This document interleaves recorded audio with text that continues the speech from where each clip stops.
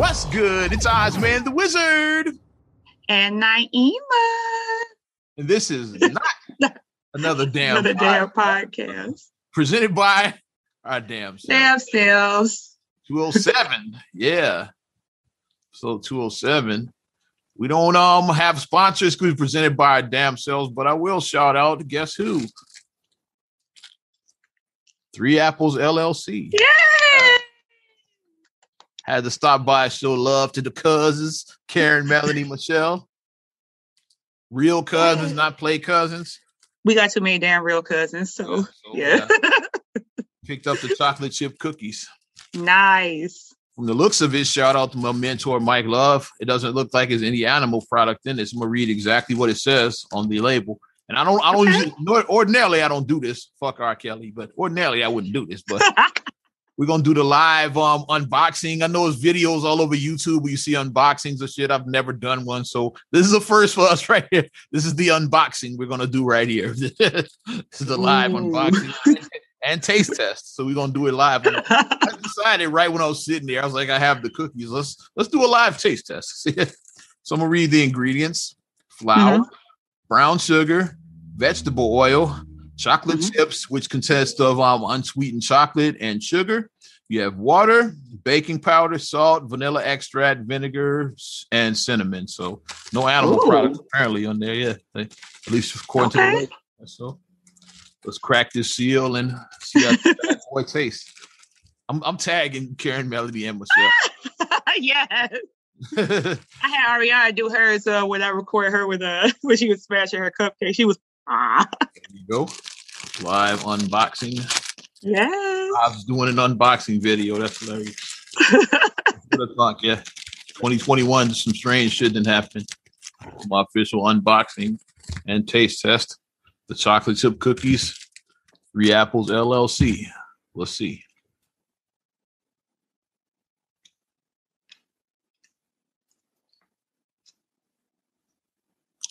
Good job. I don't know whose work this is, Karen, Melanie, or Michelle's, but good job, whoever it is. Somebody did the cookie recipe, so I shout all of them out right now, but I don't know whose work this actually was. But good job, though. And Oz is a cookie man. Like if you guys don't know, Oz makes his own actually vegan cookies. So I have a big-ass cookie recipe myself. So I don't be talking like this all day now. Water. Yeah, but we know for years because like every year when Melanie was doing her Thanksgiving dinners, they would always bring stuff that they would make, and I would everything. I'm like, hey, let me fill up my plate. You know, I want to fill my plate and eat. So yeah, really happy. Looks like they may have had another good turnout again because I was following Melanie's social media. Nice today, yeah. Nice day too, yeah. That's what it was. I know, but they were still out there. They was like rain or shine. They said we're still gonna be out here. They said it wasn't popping, but yeah, so they're gonna be there whether it's 2 people or not. They're gonna be there. So happy for the cousins. Yes. So check them out. Like we said, they're on 95th and Longwood, Sundays from 8 a.m. to 2 p.m. It's a farmer's market type of setup with all kinds of vendors and farmer's market. Yeah. So go on, check them out. Come on through to their booth. You see the 3 apples. Say, hey, we listen to your cousin's podcast. Not another damn podcast. I'm not promising you any discounts for that, but just say mention not another damn podcast. Well, we can't promise that, but ordinarily people mention not another damn podcast and get 10% off, but we're not doing it. We ain't doing that. We don't do that here. I didn't say what's going to happen when you mentioned. I said show up and mention not another damn podcast. Get there before 1 o'clock in the afternoon too, because you won't find them after that. So right by 1 o'clock on Sunday. Every Sunday is before 1. So there we go. Okay, yeah, before 1, 8 to 1, yeah. So very nice, very nice. All right, that's with the unboxing. I'm proud of you. I found a new niche. Yeah, Oz unboxes this, whatever. It's people that are doing that. It's a whole video series. People just unboxing shit. Thank you. Unboxing iPads and unboxing just random shit like that. These little kids on YouTube, I'm trying to figure out that code because these little kids play with toys on YouTube and just, I'm like, what, really? I'm like, y'all are watching these kids play with toys. But then I watch people buy houses or house hunters, so I'm like, I'm no better, right? I can't judge my kids. I have watched the boxing and unboxing videos. I've watched some gun unboxing videos. Yeah.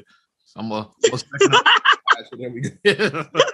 I've watched some Glock videos, Smith and Wesson, Mossberg. I definitely didn't watch some gun unboxing videos. I'm not laughing. So there we go. Petty. Yeah, let's see how this baby fires. It's like hilarious to be watching. It's like, see my look I'm giving you. All right, let's oh my goodness! just to piss Melanie and the cousins off a little bit. We'll go right into sports. Well, to our credit, though, it was a big sports thing. Like it's been a big, like it's big. Right now. We're gonna start with the big one. 2020 Hall of Fame class finally got their flowers because COVID fucked everything up last year. So they finally had their ceremony in 2021, finally. But the 2020 Hall of Fame ceremony was in 2021. That's how it is. Yeah. So yeah. And what a class it was. It was big, heavy on our era. Of course, the headliners, you had Kobe, Tim Duncan, Kevin Garnett. That's your headliners there. And then I'm gonna skip the names that nobody cares about. At least Damn. A lot of names. I'm just keeping it real. He had Rudy Tomjanovich, like Rockets coach. I'm familiar with him. Okay, nice. Tamika Catchings, WNBA legend. Yay, ladies. Good names. Quite the class, yeah. Mm-hmm. Especially as I look at people our era because, like, I know, like that pretty much defines the era of basketball. Like, we came like I say post Jordan, like that, like everything. Yeah, like the Kobe, late 90s. That defines that era. Yeah. That's the era that bridged the gap between the Jordan and the LeBron era. Is like those are like probably the three biggest names. Like and Shaq, I would say, out of those, those three and Shaq bridged that gap. That's the names. And then AI a little bit in there. AI a little bit AI. Little bit. Yeah. But because I know Kevin Garnett was like a big thing for us because like he did come, like he was from South Carolina, but then he came to Chicago for a year. Farragut, right? Yep. Shout out to homie Ronnie Fields. So he came and he played here. The forgotten guy from that team. He was the point guard for that Farragut team. He was the guard to Kevin's big. Yeah, they would have 1-2 punch. But and he was such a big deal because Kevin Garnett made it a thing where I'm going straight Kevin after Garnett high school. So Kobe and Ken and T-Mac could walk and basically. And LeBron, so they could all walk and run. All of them could run. All of those guys, yeah. But Kevin Garnett did it first, yeah. From our era, I'm sure somebody back in the 70s probably did. For somebody corrects me, yeah. For one of you basketball historians, it's like in their 60s corrects me. Well, back in my day, it was like I'm talking about from the modern era, like in the modern era during our time frame. Straight from high school to the pros, Kevin Garnett. Because Kevin Garnett was you and Feast's age group, so it's like okay, like you saw somebody you guys' age group doing that, like to go from high school. Garnett could have been he was in high school when I was in high school. Exactly. And that's why Kobe was a big deal for me because Kobe could have been in high school when I was in high school.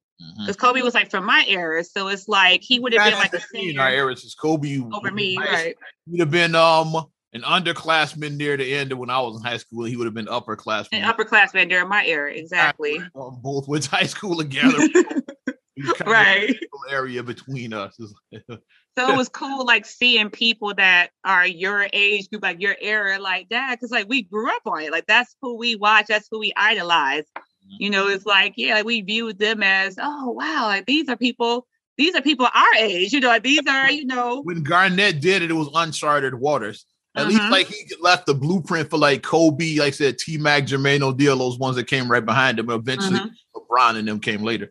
He left the because when Kevin Garnett decided to go pro, people didn't know what was going to happen. So right. After people really didn't know what to expect with that. Yeah. And not only did he get drafted, he was top 5. So he got drafted near the top of the draft. Yeah.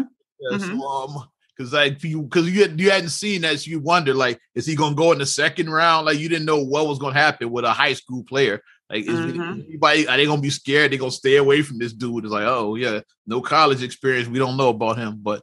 And the Minnesota Timberwolves take Farragut Academy. Like, I was rooting for him. I wanted him to go number one that year. I was biased, but I knew that wasn't going to happen. And he definitely should have went number one hindsight because that class was Shout out Joe fucking Smith who went number one and shit. Exactly. Even sounds generic. Joe Smith. Come on, yeah.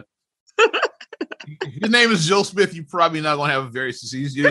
Way too. I'm shitting on common names and shit. But way too. It sounds amazing. It's like that. What's the phrase for somebody that's just middle of the road? Your average Joe. Average Joe. The average Joe of an NBA player. Like, he didn't have a shitty career, but yeah, I can't. He was just there. Yeah. He was just there. Well, I'm gonna pull up that class and shit. Yeah. But I did. I didn't watch it live, but I did watch the.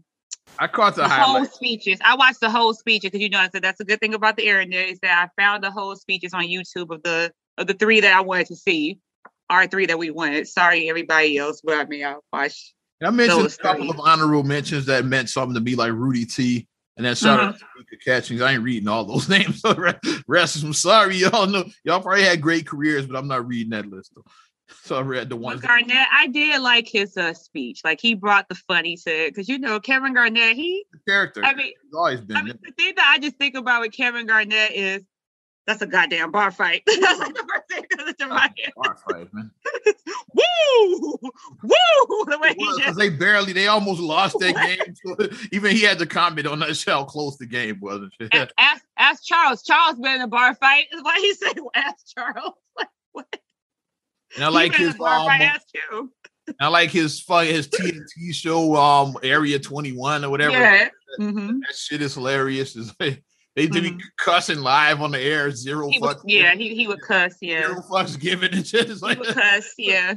But that's Garnett. You can't. I mean, like, he was like a master at like the trash talk, and he was the one like when you look at some of his classic games.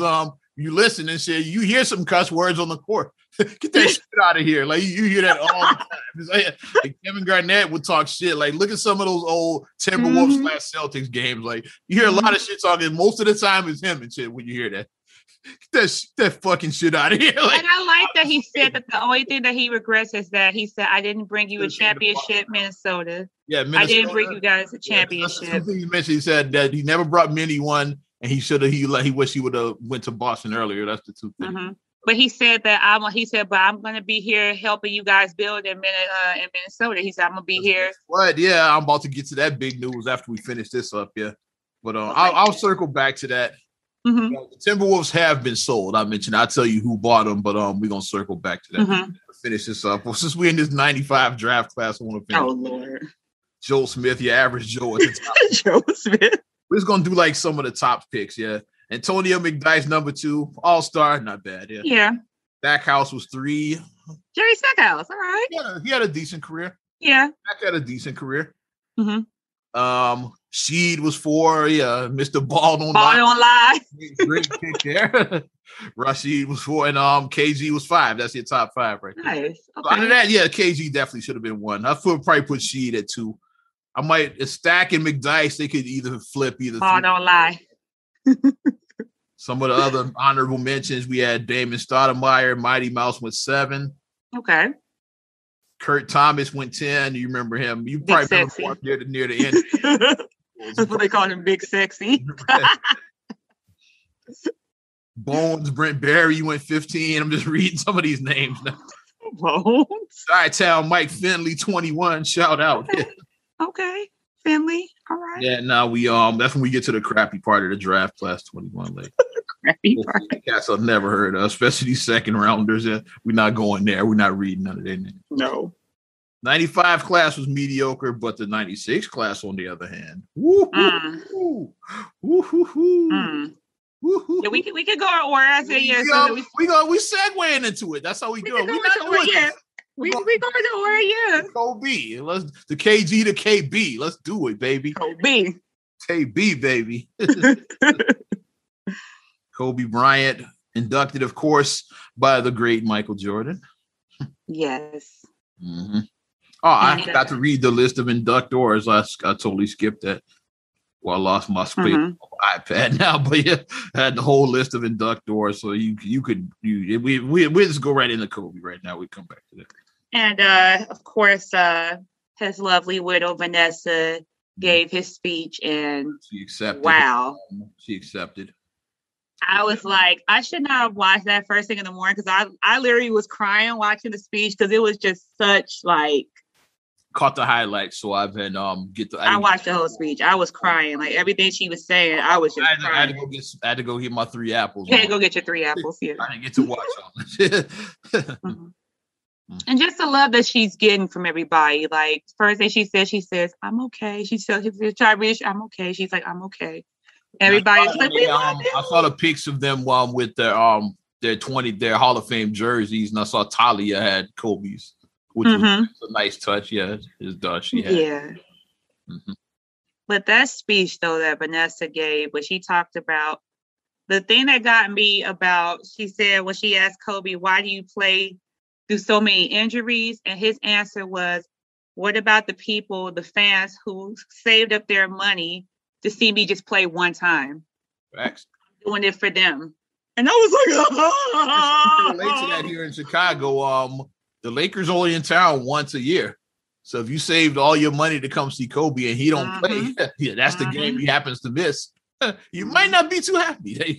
And he said that's why he goes so that he said that he went so hard for the fans. Like his fans were everything to him. Like he did it for his fans because he said, and this made me go, because Vanessa said that she was like, Kobe remembered when he was a kid sitting in the nosebleeds with his father watching his favorite player play. And then she just looks over at Michael Jordan and then she looks back. But the way she looked at Michael and then she looked back, she's like, they would be sitting in the nosebleeds to watch his favorite player play. So he knows about sitting up in some nosebleeds trying to see your favorite player play, being so excited. At the Spectrum in Philadelphia, probably like back in the day when the Spectrum was still open. I was trying to think of what stadium. It probably would have been the Spectrum in Philly back. And when she did that look, when she cut that look to Michael, and then Michael just, like he had like a little smile. Michael just, you could tell he was just so touched by that. He was just so touched. But it was a beautiful speech, and it just showed that the Mamba mentality ran so deep in that family. Just the grit, the determination, the strength in that family. Just all of them just have that. They just got that. All of them got that Mamba. All of them got that mentality where it's like, we're strong. We go out here. We do it. We don't make excuses. We go out and we deliver. Mamba mentality. I was like, all right, man. I don't think it was a dry eye in the house. Like, I mean, if I was there in person, I know, like I said, I was crying watching it on my phone, but I don't think it was a dry eye in the house for the Kobe at all. But Vanessa kept it together. She was very strong. She kept it together. What a class 96. Because that's the great debate. The greatest NBA class, 84, 96, 03. Like, it's one of those, like, yeah. Mm-hmm. I think 96 might get it as far as like 4 second, 03's third. That's all I would say out of those three. Yeah. Mm-hmm. Looking at this class, let's read the class right now. AI at the top of the list, of course. Allen Iverson. Mm-hmm. Camby was 2. He had a good career. Like Camby. Yeah. Sharif Abdur-Rahim went 3. Mm-hmm. Steph Marbury 4, who not only had a good NBA career, became China. He's like the Michael Jordan of China. Became a god in China and shit. Yeah. Okay, shoes, Starbury, he reinvented the shoe game. He said, I'm gonna make these shoes affordable so like parents can afford to buy them for their kid. Exactly. $15, I think is what his Starbury stole for. So because them Jordans game thing. Them $170 add up. Ray Allen went number 5. So Jesus Shuttlesworth. Town number 6. Shout out Twan, baby. Twan. Mount Carmel alum. Shout out for Marcus. Mount Carmel alum. This is one you might remember, the late Lorenzen Wright. Remember that story? I remember that. 7. So sad.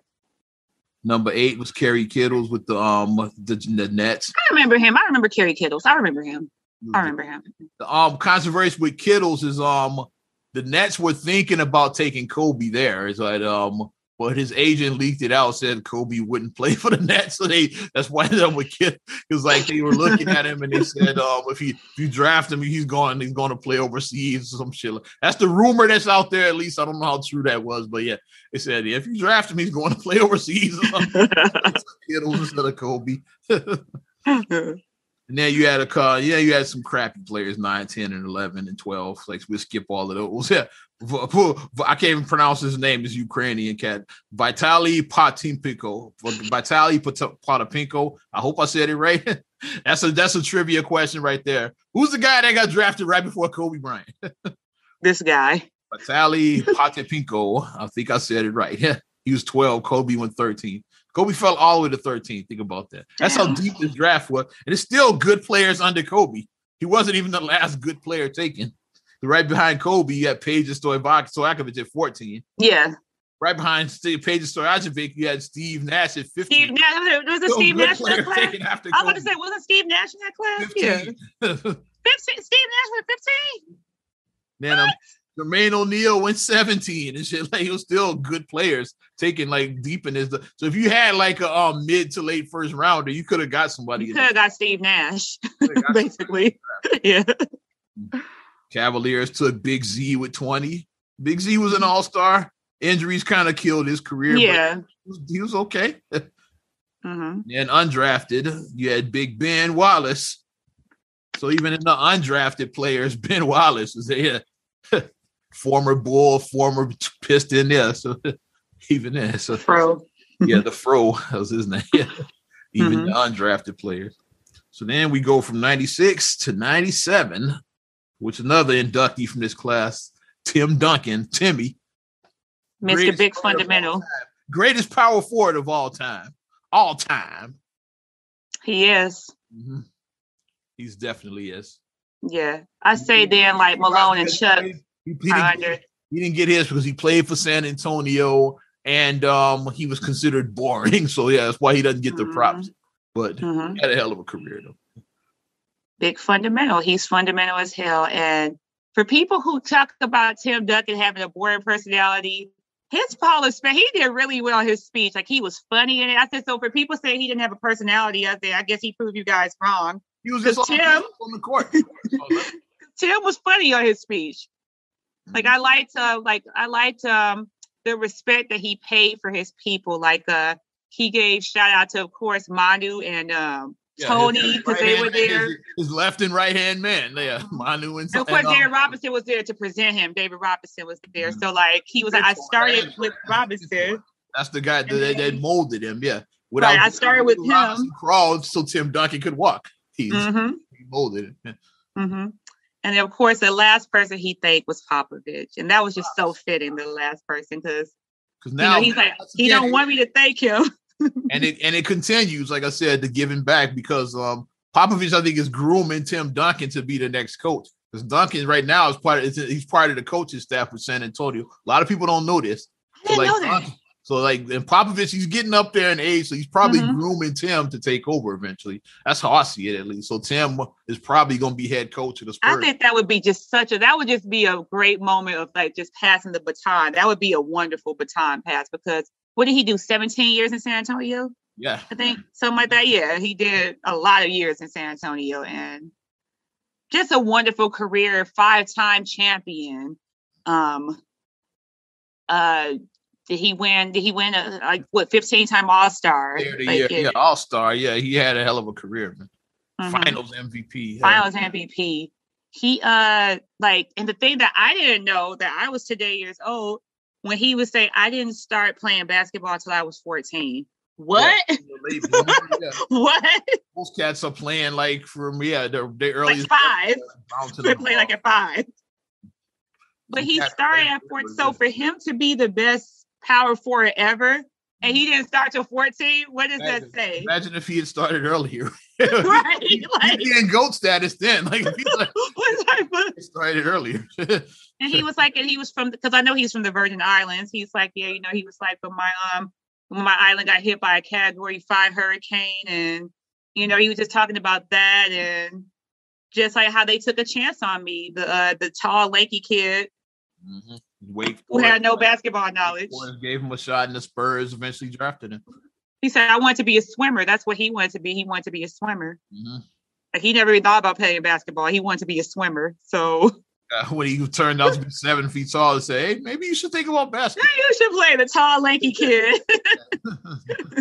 You ever think about playing basketball? I know about that because I did that for me with football when I went to my high school because I was like this size. Right, when you were 12. Yeah. So when I was visiting high schools, they said, "Hey, you think about playing football?" I got that everywhere I went. The coaches play ball. Chased me out the door on the way out. I remember that. Even like going back to the car, this dude ran out. Hey, you play ball? Hey. Because I remember he did chase because I was with you guys. He chased you. Come here, you got to play football. He chased you out the real estate. This 97 class was kind of iffy, but they got the one right at Duncan at the top. 97 class kind of reminds me of this past class that just happened this past year. It's like a few good guys at the top, and then it's a lot of shaky picks on this draft. Because like Duncan went 1, Keith Van Horn went 2. He's like the original Lauri Markkanen, I would say. Yeah, so I said he. Chauncey Billups was 3. That's a good pick. Okay, champion. He's a champion. Whole lot of nothing from 4 through 8. Not even reading those names. T-Mac went 9. So once again, like okay. To 9. Yeah.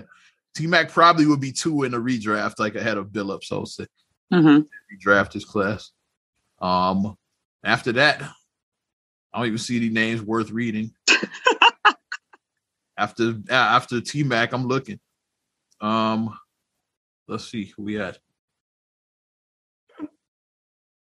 A bunch of nothing. Okay, Captain Jack in the second round. Okay, Steven Jackson. That's a good pick. Okay, yeah. Second overall. I had to see how far I had to dig to find another good player. I'm midway through the second round. I had to go all the way down to find his. It beats like that sometime with the whole. Not all drafts are created, but no undrafted players were special either. We can skip them. A lot of times the undrafted pool, like shout out Rockford's Fred VanVleet was undrafted. So you can find good players in the undrafted, like Ben Wallace, we just talked about, probably the greatest undrafted player of all time. And speaking of Ben Wallace, like we said, we ain't new at this. Speaking of Ben Wallace, the news about him is what? He's going in 2021. Yeah, and he's making Hall of Fame episodes. We're gonna do a couple. We're gonna talk all about Hall of Fame, not just sports here. So this might be Hall of Fame edition. I don't know. And he did. This is history, right? Because he's the first player. They Hall of Famers in the making too. So I'm just saying. So Hall of Fame edition. And this is history, right? Because he's the first undrafted player ever to go into the Hall of Fame. I say as far as undrafted players, he's definitely the GOAT without question. He's the GOAT. As far as like undrafted players, that has to make him like. I wonder, like, if he's just like. I can't wait to hear his speech because it's not gonna be like I shouldn't even be here. Like, but how did I even end up here? Because like he didn't even get drafted. He probably thought his basketball career was over. So I gotta find me a job and shit. And then I think even though I'm 6'10", Washington gave him a shot. They said, okay, we'll give you a look. Like, come on, Big Ben, give you a come look. here. And the irony of that is like how he ended up on the Pistons is like was totally random because the trade it had to be after he left Washington, he went to Orlando. And you remember Grant Hill and shit. He left Detroit to go to Orlando. This is when Orlando Grant Hill and T-Mac in that same year. They tried to get Duncan, but they didn't. They botched that. Because about him, Duncan, they wouldn't let Duncan use the private jet or some shit like that. Which is like obviously Orlando's a shitstorm of a fucking organization for that one. You could have had Tim Duncan. He could have been giving that speech shouting out the Orlando Magic now, but y'all fucked that up and shit. So going back, so they Grant Hill was like, but it wasn't just a straight up signing. It was a sign and trade. Which a lot of times I'm getting real nerdy for my fucking non-sports fans, but I don't give a fuck. That's with his basketball knowledge. Sign and trade, and when you sign and trade, you send something back to the other team. That's why they do sign trades, because like it benefits the player because he can get more money. Because sign and trade, you can get a 5th year in the deal. Well, like if you sign as a free agent, you can only get 4 years. You can get that right. Like we get you an extra year, but we sign you first and trade you. That's what a sign and trade. You sign your own free agents to 5 years, and you sign with another team is only 4. So that's why they did the sign and trade to like. So Grant Hill get an extra year, and we get something back. We don't just lose him for nothing. So Detroit gets something back for him. One of the pieces they sent back was Ben Wallace. He was a throwaway in a sign and trade. That's all he ended up in the Pistons.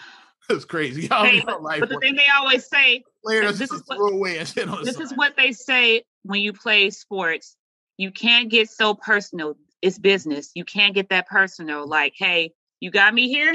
I'm gonna make do with what I got. Hey, I'm here now. So Wallace, he's like his journey to the NBA is unlike none. Like I said, he wasn't even drafted. Yeah. He signed like probably at the end of the bench on a couple of teams and was just a piece thrown in to the sign and trade for Grant Hill. And Grant Hill's Orlando career turned out to be complete trash. He was injured the whole time. That's when he started declining. He wasn't the guy. He wasn't the Pistons Grant Hill they were getting. It's like he was already washed up by the end. Like by the time he went to Orlando. Man, if injuries would not have gotten Grant Hill, he would have been one of the best. He would have been one of the best. Yeah, if injuries didn't get him one of the best. Yeah. I think in his first 3 seasons in Orlando, I think he played like single-digit games combined, something like that. Like just injuries, just like. What was his ankle? A lot of ankle stuff, right, with him, right? I think. He hurt his ankle in Detroit. He was already injured when they brought him in. That's the danger when you sign an injured player. When he showed them ankles on NBA TV, and then he's showing like the bone, like his ankles, like the way his ankle just looks. I'm like, that's his ankle. Like, he had multiple surgeries on that ankle. Yeah, it's like, damn, look at his ankles, dude. But that's how Ben Wallace ended up in Detroit. Is like I'm so happy that he got this because that, like you said, I'm not even supposed to be here, but against all odds, I'm here, and now I'm a Hall of Famer. I'm a multiple time defensive player of the year, NBA champion. He didn't have. I'm a champion. Yeah. And an NBA champion against one of the biggest and probably the biggest upset in NBA history. Against, you beat Shaq, Kobe, Karl Malone, and Gary. Kobe. Yeah. You beat that team and shit. Phil Jackson coaching. You beat Phil Jackson's Lakers. With Malone and Peyton too. Shaq, Kobe, and Malone and Peyton. Like that's what Ben Wallace beat that team and shit. So biggest. I'm not even a Piston fan, but that was impressive. I had to give him props for that. Shout out my guy Irk. He's like the biggest Piston fan I know personally. So yeah, but. That was impressive. Even I was like, okay, they beat the shit. They didn't dominate it. It wasn't even like close. They dominated the Lakers in that series and shit. Beat the shit out of them boys. But Wallace is the first. The first undrafted player in NBA in Hall of Fame history. Yeah, to make it. Yeah. And what are some of these other names in here? We got. Hold on. I'm pulling up my list. I fucked up and shit. Well, you go ahead. Yeah, I'll let you. Okay. I didn't talk a lot. You go ahead. Mr. Paul Pierce, I see, is on the list as well. The truth. Mr. Paul Pierce, Celtic legend, won a championship there. So yeah, that's another one right there. And I see Chris Bosh is on the list as well. Yeah. See, I had the whole list. I want to find it. I want to read with you. So, let's talk about Bosh a little bit while I find my list. I'm not giving up. Fuck that. Another guy whose career was tragically cut short, like Bosh. He could have I think he had the irregular heart. I think something with his heart. Yeah. Yeah. Yeah. He had to retire before his time. Yeah. Yeah, I see the list. I found the list. I'm pulling it up right now. Hold on. I got it. Okay. Here's Chris Bosh. Here we go. Thank you. God damn it. You close out shit and you didn't mark it and shit, so it fucks you up. Right. Okay, we had Chris Bosh. Who do we say already? Ben Wallace, Paul Pierce, Chris Bosh. Here's one that you'll enjoy. Former Chicago Bull Tony Kukoc, the waiter. Let's go, Tony. Tony. That one. Love that he got this. I was so happy seeing that because Tony doesn't get his respect. I feel like, outside of we're Bulls fans, so like think about it. He was part of the. He was on the Bulls with Jordan, Pippen, Rodman, like all of them were here. It was it's easy to get lost in that shuffle, so that's what it is. But Tony was I would say if not, he's top 5 greatest Euro. I think Dirk Nowitzki is the greatest Euro player. Obviously, Dirk, yeah. Tony's up there, top 5, I would say. Mm-hmm. He's up there, greatest Euro players of all time. I think Luka's gonna be up there one day. Yeah, in his career. Right now, I would say he's in the top 5 greatest Euro. Because what Tony did, 6-man. Like he made some of those big shots. He made some of them. He made some big shots down the stretch. Had to give up being a star for that. Because think about when he was over in Europe in Croatia, like he was like Jordan. He was the guy on the team. He had to come here and take a bench role because of the team he was on. So he had to give up a lot to be like basically. He had to go from being if we're doing Avengers, he had to go from being Iron Man to Falcon. Yeah, right. He's like, okay, I'm Falcon now. Yeah, not Iron Man anymore. I'm Falcon. He had to take that back seat. I'm reading Woj, just where I got it from. That's why I ain't Captain America. I'm Falcon. Find my news. I'm looking at Woj and shit. Finally, after all these, we finally talked this up. We were just talking about this last night with us. Chris Webber. I was like, yes, we were just talking about this. It was so fun. I was like, Chris Webber should have been in the Hall of Fame. Is it because of the money he took? Like the money, which once again, you wouldn't have to take bribes if you pay the athletes and stop calling them students and shit. Yeah, it wouldn't be illegal and shit if you wait to my head. And shit, yeah. It's only illegal because it's NCAA is full of shit. I'm just saying. That's the only reason that what he did was illegal. If he was properly compensated for what he brought to the University of Michigan, he wouldn't have to take money under the fucking table. Wolverines. God damn it. Got me pumped up, man. Because my group on Facebook is going nuts about that. Because I'm in the Black Alumni Network for Big Ten Schools on Facebook. And of course, they're like, congratulations to Chris Webber. Every year, when you look at the inductees, everybody looks like Chris Webber. Everybody looks, because he didn't have a Hall of Fame career. He didn't win a championship, but he didn't have a hell of a career. He had a great career. He did. He had a hell of a career and shit. Yeah. And I'm glad to see he's finally going in. Finally. It was that, like I said, which is bullshit. That's what kept him out all this time. They finally said, "Oh, fuck it, let him in." Yeah, let him in. It's been long enough. Couple of coaches I read. Rick Adelman, I know him from his Portland days. The Bulls and the Trailblazers, the '92, that series. Yeah, Rick. Adelman, he was the coach on the other bench for that series. That's where I know Adelman from. Like when he was his days with Portland. Yeah. The Shrug, yeah. So he had multiple finals appearances. I don't think his teams won any championships. And here's one well overdue. I say Bill Russell going. Bill Russell, yeah, that's well overdue. Yeah. He's because people looked at it and said Russell's not in. Yeah, he's in as a player. As a player, not as a coach. As a coach, yeah. Because he's first ever black head coach. He should be in just on that alone and shit. Especially during the era that he did this in. He did this in the 60s? In the 60s and shit, yes. So he was coaching during early civil rights. He went straight from playing to a coach. He went straight to the bench. So this was during early civil rights. He was coaching the first black head coach. So that based on that alone, I say, that should get him in the Hall. Alone. First ever black head coach, yeah. So that's his story. Big ups to him. Big ups to Bill Russell. Well overdue. Because he was inducted in 75 as a player. So he's been in all our life. He's been in as a player, yeah. Yeah, it's some bullshit if Russell ain't in. I'm like, as a player, of course, 11 championships. Dude got inducted in 75 as a player. but as a coach, people just read the first part of the headline. They don't read the rest of it. Russell, he's just as a coach. Yeah, you can be inducted twice in the Hall of Fame if you're going to talk a minute. For the Rock and Roll Hall of Fame, yeah. Yes. Twice, yeah. And that's what it is. Because if you did different shit, if you were a great player and a great coach, they're going to put you in twice. Or if you were a great singer and then you're a great songwriter, you can get in twice. Or shout out my wrestling fans, WWE, like Ric Flair, a 2-time Hall of Famer. He's in as the Nature Boy Ric Flair, and he was part of the Four Horsemen, the group he was with. So Bret Hart is like, he's in as Bret Hart and with the Hart Foundation. He's in twice. Booker T was I'm nerdy now. Yeah. One of my favorites, I like the Hart Foundation. Yeah.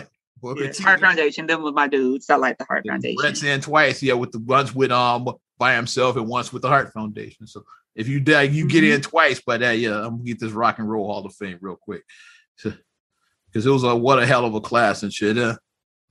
So we're gonna be looking at this 2021 next year. We're gonna be, oh no, that's right. No, they're gonna be enshrined on September 11th. It says so. Coming up, we'll be watching that. I'll be watching closely with that. Of course, my stupid iPad wants to act like a little bitch while I'm trying to pull it up. Dope. You don't want me to be great today and shit. That's all. It is just amazing just seeing like you always just say about us, like we just know that we're getting older when we're seeing like our greats go into like Hall of Fame, because when we were younger, it's like Hall of Fame were people like Elgin Baylor and people like that. You know what I mean? Yeah, so it was like people like that, That shows you we've been watching a long time. Like when and Kobe and them got drafted in the mid '90s, like you couldn't even imagine them being Hall of Famers. I had to say, no, not at all. Yeah, because they were like the youngest guys. They were like some of the youngest guys who ever got drafted. So young and shit. Yeah. Yeah. So you couldn't even imagine them being Hall of Famers. That's what's crazy. But now they're all Hall of Famers. And they're watching it like it's like, damn, like man. It's like looking now, like trying to imagine like LaMelo Ball being a fucking Hall of Famer now. It's hard to like wrap your brain around that shit. It's like they're so young, you can't even think about that. It's so developed. Right. Yeah. But that's what Kobe and them going in now was like, hey, with us watching back then. But Rock and Roll Hall of Fame class of 2021. Let's do this. Yes. I'm you know what the fuck I'm starting. Like fuck that. We gonna start here and shit, man. We starting here and shit, man. Hove. Allow me to reintroduce myself. My name is people hashtag Hove of Fame. Already saw that HOV. Hove of Fame. Come on, man. Yeah.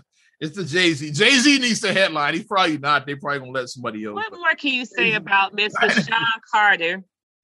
Mm-hmm. Sean Jay-Z Carter from Marcy Projects. Holla at your boy. D-Boy came from the projects. Billionaire now. How many Grammys has he won? I'll just say a title and I'll just leave it at that. Yeah. Title. Got his own streaming service. Come on. Come on. And for your high, married to Beyonce. Like, come on now. Come on. Old Beyonce, yeah. So you got married to Beyonce. Come on now. You'll see, but similar to the Willers, not one could do it better. Let's go, man. Woo. I got to see Jay-Z live thanks to the odds. I got to go to the Hangar tour. Woo, what an experience. I was there. Thank you, Oz. That's when I was still dope and shit. So that was because the Hangar tour, for those that don't remember, like for my fans that might be a little bit younger, or for my older fans that just don't follow hip hop like that. Well, Jay-Z retired around 2004 or 2005. He retired from hip hop. Yeah. It was like right after the Black Album. The Black Album. Right after the Black Album, yeah. That was supposed to be his curtain call, the Black Album. Mm-hmm. And of course, he came back and is still making music to this day, but that was supposed to be it. But him coming back, his first tour back after the retirement was the Hangar tour. The Hangar tour. That was about 07, 08. I don't remember, somewhere around. And he did what? 7 cities in 24 hours. He was like, on the flying on the jet, going straight from the airport to the venue, back to the airport. Pop-ins. So he started a helicopter taking him from the airport to the venue, back to the airport, and then get on the jet, fly to the next city. He did that. It was all in one day. All the cities. Like, so of course, he started on the East Coast, of course, because the East Coast is the time is like obviously the latest, and then he worked his way west. Way west. Yeah. When he stopped here in Chicago, it was at the Riviera. That was the which I've seen Jay-Z a couple of times there because I saw him for the Blueprint tour at that same venue. I've seen Jay-Z about 5 times this FY, which is why this is so exciting to me. I've seen him about 5 times. I've seen him once, so I mean, I gotta see Jay-Z once because of you. Thank you, Ass. Thank you, Ass. But yeah, when Jay he came and he had a hangar tour. And the shows were only like an hour long because he had to like get it out. So like it wasn't like no long show. So it was some and you couldn't buy tickets. You had to. It was like Willy Wonka. You had to get that golden. You had to be chosen. That's what I was one of the chosen. I was one of the chosen few. Like, see, I might not be a chosen few DJ, but I was one of the chosen few that day. I remember you said to me, "You want to go see Jay-Z?" I said, "Hell yeah." I had the tickets in my hand. I said, let me call a kid and see if she wants to go. You want to go? I made sure at work, I was like, can someone cover for me? Like, I'll come in a little earlier because I ain't missing Jay-Z. Yeah, people hate me. Like, like trying to feel, I'm trying to get me tickets. Like, you can't buy them. You can't buy them. Somebody might be scalping them like for $10,000 online. But yeah, you can't buy these tickets. So, yeah. Somebody else StubHub might be scalping a pair, but you can't. Somebody was scalping them for like $600 a ticket, something like that. Yeah, this was really? like just like 15 years ago, so that was like really big money then. Like $600, kind of high back then. That was like back then, like $600 15 years ago. A lot of money. But let's read this. Let's read the rest of the names that mean something to us. Yeah. We're gonna build up, yeah. So congrats, Jay-Z, once again. Also, we had LL Cool J. I need an around the way, girl. Probably one of my first favorite rappers ever. Back with the Bigger and Deffer album was my album. Box. Yeah. Yeah, radio. Yeah, my radio, believe me, I like it loud. I'm the man with the box that can rock the crowd. Come on, man. And then Rock the Bells. You have LL Cool J is hard as hell. Battle anybody, they don't care if you tell. I excel, they all fail. Come on, man. I'm getting pumped up. No, mine is when I'm alone in my room, sometimes I stare at the wall and in the back of my mind, I hear my conscience call. LL's greatest album, Bigger and Deffer. I love. Rapper can rap quite like I can. I take a muscle man, face in the sand. I'm bad, man. I'm gonna listen to that shit after we finish this. When LL did the love song, though, that just drew me in. I was sold. Another side that was from the same album. I was sold.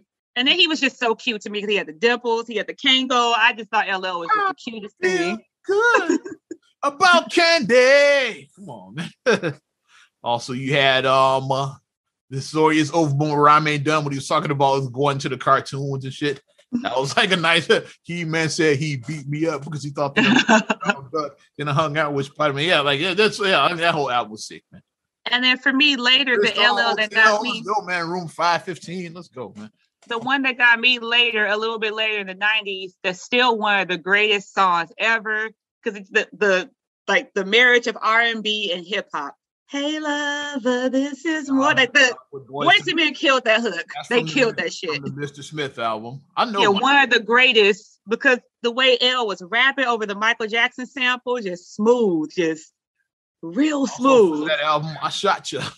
What the fuck? I thought I conquered the world. Crush Mo D, Hammer, and MC's girl. Ice-T's girl. I fucked the line up with that one. Come on, man. I like 5, 4, 3, 2, 1. 4, 3, 2, 1. 4, 3, 2, 1, yeah. That's from the Phenomenon album? Yeah, Phenomenon. Still on my arms, I limit the challenges. Well, the whole kind of cannabis beef started on that record. He went hard. Hair still attached to it. That's where the cannabis beef started. Yeah. Cannabis really thought he was going to be LL. Really? He tried. He tried. I mean, you got it. He tried it. I don't see Cannabis's name on it. I'm just saying. He tried it. I don't see him on there. Smoking cannabis somewhere right now. I hope it's legal where he's at. He tried it. Yeah, we'll mention some of the other names, and then we'll go to the big one. We had Gil Scott Heron from my OGs to know that one. Mm-hmm. Foo Fighters going in. Oh, nice. Go-Go's going in. My house head, shout out my house heads appreciate one craft work. Yeah. Mm-hmm. Kareem will appreciate that one. All my 80s house heads. Mike Love, I saw him post. He was excited about that one. All the 80s house heads like, oh, Kraftwerk's going in. I was like, yeah, Mike's definitely of a certain age. You from the era in the mid 80s? Like, you said, okay, yeah. Well, you like. Yeah, because I'm like, I was a young child in the mid 80s, so. I'm shout out MC Marcus Chapman. I'm a little bit of a historian. Marcus Chapman is the real historian. I'm a little bit, so I know shit like that. You know some stuff, yeah. Once again, we mentioned 2-time Hall of Famers. Let's talk about Tina Turner. Once again, people say, "Oh, she ain't in." Like she wasn't in as a solo. She was in with Ike and Tina. Ike and Tina, Hall of Fame. She's getting in now. So let's give her flowers while she's here. She's 80 years old, so like put her in. It's like put her in, exactly. She's not gonna be around forever and shit. Yeah, because Tina is 82. Yeah, 82 years old. 39, right? I believe 39. Yeah, 82 years old. Is it basically? Yeah, she's of a certain age. She's getting up there. While she can still go to their ceremony. Like not only alive, but like where you're mobile enough to get there. You get over a certain age, you don't leave the house and shit. Like you're in your 90s, so like right, you can get her and shit. Yeah. So that's why I'm happy about this one. And we like what's love got to do with it. The Private Dancer album. The Private Dancer. See, I know that era of Tina. Like our parents know, like with the Ike and Tina era. The Ike and Tina. Time because Mama always said those girls were so wild. They had to, they'd be shimmying and just, they just be the girls. The Ike's, they were wild. Private Dancer era. That's the Tina Turner I know. And then we know her from Mad Max Beyond Thunderdome. Oh yeah, Beyond Thunderdome. It's my favorite part of Tina Turner. We don't need another hero. Come on, man. That's my favorite Tina Turner movie. I like the song she had with Barry White, "The Never in Your Wildest Dreams." Yeah, her and Barry had a banger in the 90s. I'm happy for her that she's getting in as a solo artist because Tina did. She in fact, people our age know her solo career more than her Ike and Tina career. I say both were probably equally split. They were both as important, but like if you like our age, you know the Private Dancer and after the Mad Max with the spiked hair and the short dress. Like that's the era. Yeah, and not being and like we said, like the influence Tina Turner crossed so Beyonce could run. Beyonce was heavily influenced by Tina Turner, and she even said that like that was her other Tina, her mom Tina, and then Tina Turner. Those were the Tinas that she looked to. So yeah, so big ups for Tina. Now I'm gonna have to watch that now. Oh, we're gonna watch. It's gonna air on HBO Max. I'm watching right now, so I'll definitely. When's it airing? It says Saturday, October 30th. Is on look at. Oh, October, nice. So and it said we'll stream on HBO Max, so I'll be watching it. I'll be watching too on HBO Max as well. Good stuff. HBO Max now came up with they coming up with streaming stuff. Hall of Fame, but like I said, is 2-time Hall of Fame. Like I said, like Michael Jackson is in twice. He's in with his brothers and by himself. That's of course. Yeah, because you got to both. You can't ignore the Jackson 5. Right. What's the name got a raw deal? And like Randy got the raw deal because they inducted the Jackson 5, but not the Jacksons. Randy's not in the Hall of Fame, which kind of sucks to me because that's my favorite era of the Jacksons, the Randy version. No shade to Jermaine, but yeah, like I like the like Blame It on the Boogie and Let Me Show You. Can you feel it? And, Can you feel it? And Heartbreak. Can you feel it? And let's dance, let's shout.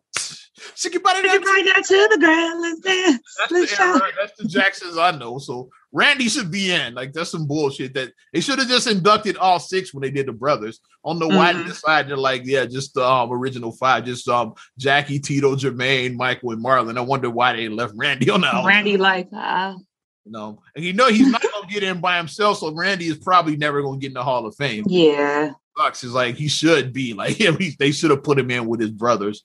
Which is some bullshit that they didn't do that, but it is what it is.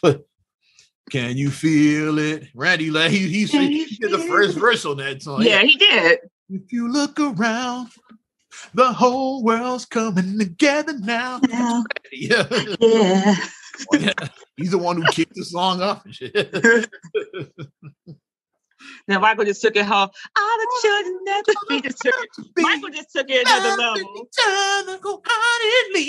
Like, all of them can't sing. All the Jacksons can't sing, and they all have talent. But Michael was just on another planet on his own. Like when Michael would come in and song, it's like everybody's like, oh, okay, and then Michael come in, it's like, oh. A story for another day is how how I didn't get to go to the victory tour as a kid. I don't feel like telling that story right now because since I have PTSD over that.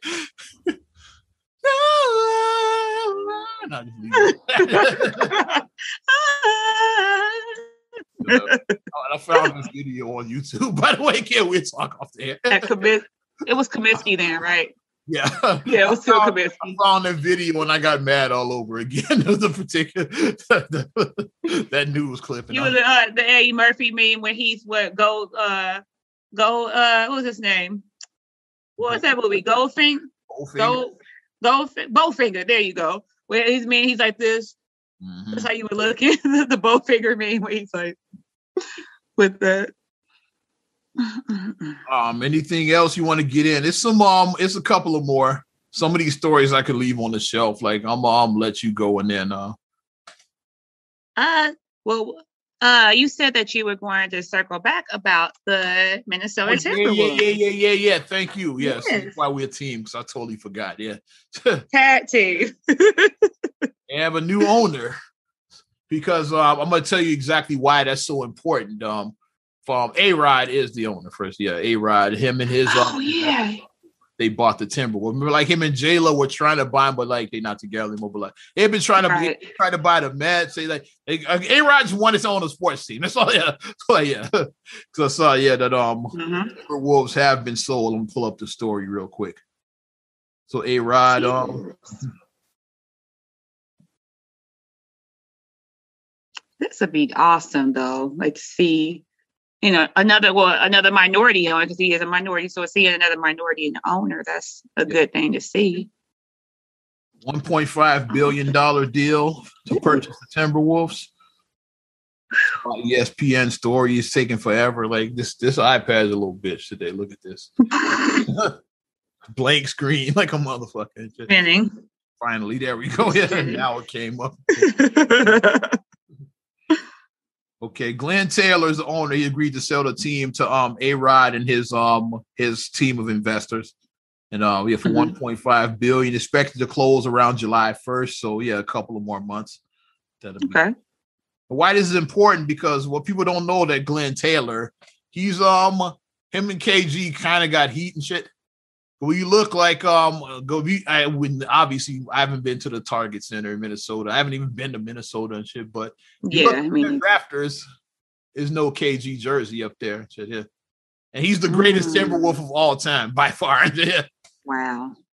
Because they had heat because KG, I think he was supposed to get, when he retired, he was supposed to move into like management, some kind of executive role or something with the team. Mm-hmm. But then when his mentor Flip Saunders died, remember like his former coach died, and that kind of fucked all of that up. Because he was supposed to work side by side with Flip or something like that. Mm-hmm. And Flip died and the owner kind of reneged. And so KG, he and the owner, they had heat all this time. When you think about every franchise, they have a greatest player in them and shit. Mm-hmm. Like that. And most of the time that number is in the rafters. And you go to United Center, you're going to see that 23. Of course, 23, duh. Yeah. 33 for that matter. And shit, yeah, you're going to see that. Yeah. And like the Lakers got so many, you're going to see You're going to see that 24, that 8, that 34, that 33, that 32. You're going to see those numbers up there, yeah. And then when you go to Boston, they got like 10 million numbers retired. Here you go, because now KG's is up there, and Paul Pierce, like even the Gosh Meyer, they starting to retire there. I don't know if Ray ever, because of how he left, like Ray should have his retired, but I don't know if they will. If they don't, then the Celtics are some bullshit. Ray Allen should have his number retired. He should, yeah. And then Miami, you see Wade and Bosh, their numbers are retired there. All the teams, like they retired Dirk for his 41. Yes, 41 in Dallas. Duncan, Manu, and Tony Parker and Robinson, all their numbers are retired, hanging in that rafter. Mm-hmm. Go to Minnesota, no 21 hanging up there. It's like, yeah, like where's 21 at? Where's the KG banner and shit? Because of that. So like now that they're getting this owner the fuck out of there, the first thing I would do is I would say we retiring Kevin Garnett's number opening night of next season. That's the very first thing I would do. Like opening night is gonna be KG night. That's how when you write your list things to do. Yeah. Retire Kevin Garnett jersey. Because opening night. His number is not retired. Like Sacramento Kings, Chris Webber's number is hanging. Webb, yeah. Yeah. It's like that's just like when somebody gives so much to your franchise, you honor him and shit. Yeah. So, you do. It's only right that you do that. Y'all like got heat and shit. Like you got to do the right thing. It's like KG's number should have been retired. Yeah. Uh-huh. It's like when Steph and Clay and then Draymond, all their numbers are gonna be retired with gold. Of course, absolutely. Like nobody's ever gonna wear number 30 with the Warriors again. Hell no, they better not. Yeah. Greatest shooter of all times. They better not. Unanimous MVP. LeBron's 23 in Cleveland and his 6 in Miami will both be retired. Like, yeah, like that's like the current players I'm thinking about. Mm-hmm. I think Rose's number 1 will be retired someday with the Bulls. Like, is he I think the Bulls are gonna retire Derrick Rose's number. Yeah. They should, at least I think. Yeah, I think they should. I think I'm still kind of bullshit. They never retired Rodman. The 91 should be up there. I'm just saying. Yeah. Rodman wasn't here that long, but guess what? He was here every season he was here. They won a title. Yeah, he made an impact. I'm saying he was here 3 years. It doesn't matter like the length. Titles in 3 years. Yeah, it doesn't matter like the impact. Like I think the Raptors will retire Kawhi Leonard's number. He was only there 1 year. We brought quality him a over quantity. It's like if you provide quality in your time there. If you played 20 years somewhere and you were mediocre, you shouldn't get your number retired. But if you were there like 2 or 3 years and you brought championships, yeah, right. You were just status quo. You ain't getting retired. You ain't getting retired there. That's the first thing I think with the new ownership. I would announce that right after the day we saw before the ink dried on the contract July 1st. I'll say, oh yeah. We're retiring Kevin Garnett's number opening night. And July 1st would be the time because that's a new fiscal year for businesses. The fiscal year always starts July 1st. So it'll be perfect. Yeah, it's so perfect on so many levels. Like Kevin Garnett went into the Hall of Fame. Yes, his number was 21. What year is it? 2021. Ooh. It's perfect to retire his number right now. It's Minnesota. Yeah. Just saying, man. It makes sense on so many levels to retire. It's 21 in 21. It should be. That's just how I feel at least. Nice.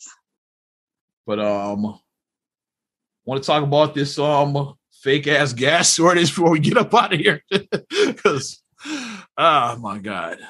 What was the pipeline that got hacked and shit? I don't have the name of it in my iPad. So I should look it up just to see but here's the story with what happened with that. Stop panicking watching Facebook or news or whatever. Stop panicking. Yeah, the media helps with this. Like the media plants the seed and the social media helps fertilize it with all that bullshit they sprinkle on it. Everybody just starts scrambling.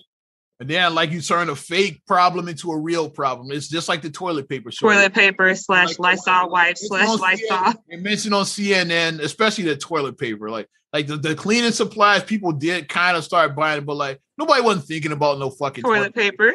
On the news and shit. Yeah. And now we can't even wipe our ass. Get you some toilet paper because you might not be able to leave the house. Yeah. You can't even wipe your ass now. But then people started, and then like I said, social media helped spread it with the bullshit, And then the price gouge happened, and people on Amazon selling one roll of toilet, one big roll, not to mention people $15. Like, here's my local store, nothing on the shelves and shit. It might just be your fucking store, asshole, and shit. Everywhere else could be fully stocked. It's like we always had toilet paper, the gas station. Gas stations always had it, and like I said, your mom and pops and shit. They never ran out. You go to your local corner store, like I said, they call them bodegas on the bodegas. Go to your local bodega, you were able to find. Mini marts is what they're typical mini marts. Yeah. Because I found in my neighborhood, I had 2 corner stores. I had toilet paper the whole time, even when it was a so-called shortage. Mm-hmm. So you could get you a 4-pack anytime you wanted. Exactly. The gas stations and all that. Exactly. But yeah, they created like now is with this gas store. This is first they mentioned it, which it was hacked. But guess what? That was an East Coast thing. And I got with us in Chicago and shit. Yeah. Or if you're in the West, it got nothing. It's like on the East Coast. I think it might even been Southeast. I don't even know if it's the whole East Coast. It might have been like a regional thing that just that area has to worry about. But then motherfuckers we know and shit posting all these videos of like people hoarding gas, people like with 3-4 barrels in the back of their pickup truck, filling them up. The funniest one, I saw people with like shit in like jewel bags like that. Like, I didn't see that. I just somebody with the little like looking like the little Tupperware containers. Like I saw like my guy Cash posting one of those.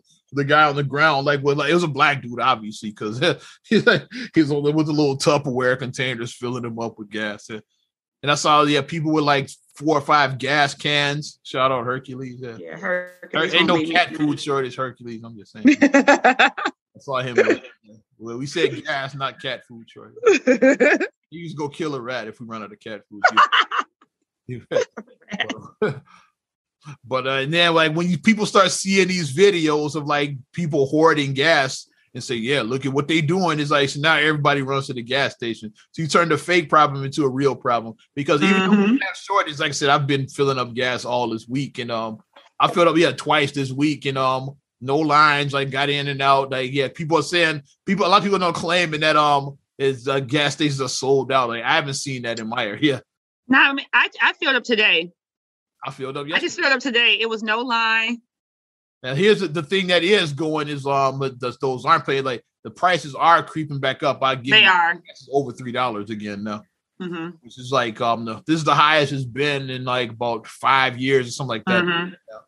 So the gas is creeping back up. Creeping back up because of this bullshit. That's the price is going back up. I believe it'll go back down though. Inflation level out, I believe. Yeah, because this is what stuff does. It does like that. Yeah. But y'all clowns with all of this bullshit. Yeah, the whole you don't see me sharing none of that shit because you're only adding to the mass. Right, I'm not sharing any of that. Adding to the mass. I ain't sharing none of that. Especially when it's not even your area. It's because somebody in South Carolina filled up some barrels of gas. Yeah, because I saw people, and then people up here. It's like, why are you even sharing stuff about South Carolina, Virginia? Like why are you even sharing that part of the country that this pipeline was affected? Yeah. And it might be fixed now. It's a problem that was fixable and shit. I think it's fixed. I think it is fixed. They fixed the problem. So you bought but you created this drum. I'm sure even the wife, I tell the truth and the lie is more entertaining. Even though the problem is fixed, I'm pretty sure people are still gonna be hoarding gas though, because now the story is out there. So yeah, it's gonna turn into a real shortage. So you assholes who have these big drums, or gas is gonna be $5 a gallon. It's gonna get to that. Like what are you gonna do with this gas now? You got in these big drums like that. What's your plan? Sure, gas has an expiration date. It doesn't last forever. So exactly, you gotta use it for something and shit. Yeah. Exactly. I'm pretty sure that gas. I don't know what kind of shelf life gas has, but like it's not gonna be any good after a while. Idiots. That shit is gonna go bad. So I don't know what you're gonna do with all that gas you bought. But I'm pretty much done. That's it for me. I had to talk about that fake gas shortage. And that's a great way to end it on gas. Pull up out of here. Not another damn podcast. Episode 207. Hall of Fame. Baby. If you like what we're doing, give our Facebook fan page a like. Also like our YouTube videos. We try to get the algorithm popping. So like our goddamn videos. I'm just saying. Because then when you like the videos, more people see them. And then I'm just saying. It's pretty popping. Also, subscribe, share, rate, review on all your platforms. I'm talking about Apple Podcasts, Spotify, TuneIn, SoundCloud, iHeart, TLC Talk Radio. What up, Tasha? Hey, Tasha. And get at me personally by following me at Ozman the Wizard on Instagram, Twitter, and TikTok. Oz Radio on Snapchat and Facebook as well. I mentioned YouTube. I forgot to do the YouTube polls. Let's get it. Oh, yeah.